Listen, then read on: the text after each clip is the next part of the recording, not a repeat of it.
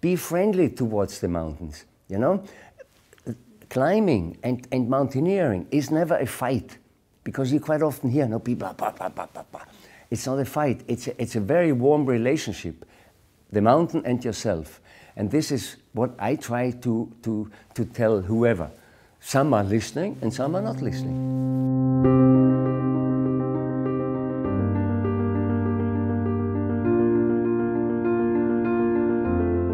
Well, of course, every period has its time, right?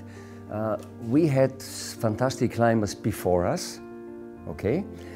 We did a few things, Messner and myself. We were lucky. That's very important to be lucky.